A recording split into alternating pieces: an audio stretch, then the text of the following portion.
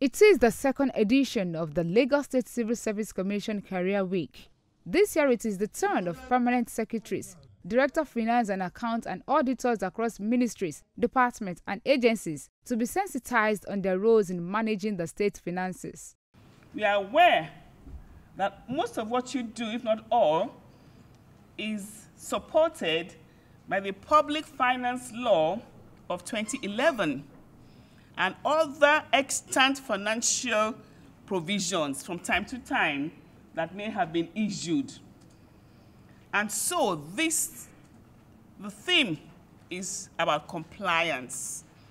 The objectives of the PFM law include maintaining aggregate fiscal discipline.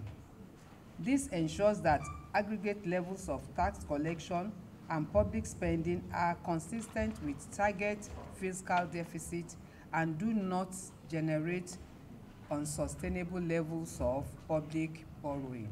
The Lagos State Head of Service, Hakeem Muri Okunla, represented by Permanent Secretary, Office of Internal Audit, Kikelo Modaudu, is urging participants to discharge their duties in accordance with global best practices. The present administration of Mr. Babajide Olushola Sanwo-Olu places a very high premium on strict compliance with due process in the management of public funds.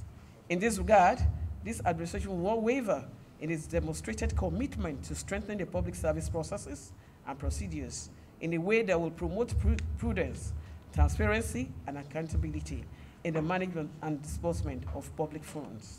State that no group of personnel has as much duty and obligation to demonstrate accountability and transparency as much as those in charge of the state resources. Thus, whether as director or as an accounting officer, all personnel involved in the handling of the finances of the state owe it to the public to demonstrate a sense of due care, competence, and professionalism while discharging their duties. The year 2022 Career Week will end on Friday, December 23, 2022. Maugbe Josu, LTV News.